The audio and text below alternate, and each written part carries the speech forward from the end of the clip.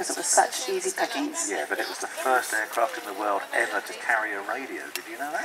It was, that's right. A little bit of Morse code in the back there, Morse code.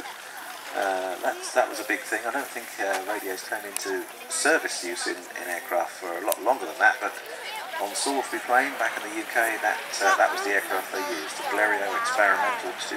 That's right. With a radio. This aeroplane has a top speed, the BE-2 landing in front of you there, top speed of 70 miles an hour. This set a ceiling of 10,000 feet, which took 40 minutes to get there, so she wasn't a great performer, but pretty standard for a very early airplane. And of course the Havilland single fly past, led by the DH-C1 Chipmunk, the DH-60, DH-82 Tiger Moth and the DH-83 Fox Moth.